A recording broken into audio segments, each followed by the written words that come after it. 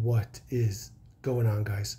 Some have said that running these ratchets in with a drill helps to improve the back drag.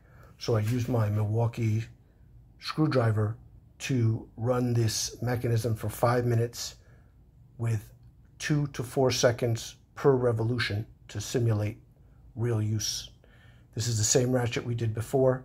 Craftsman V-Series, flex head, long handle, supported just as previously at 12 inches and pulled at 6.5. Let's go ahead and see if we get a reduced force,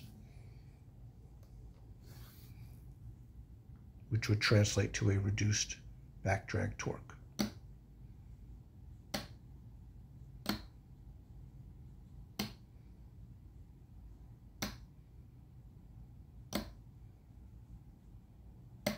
I think 39 is a fair number. Actuating it the same way as usual, and you can see the ratchet react. So we'll calculate it and see if it's better. Thanks for checking it out, you guys.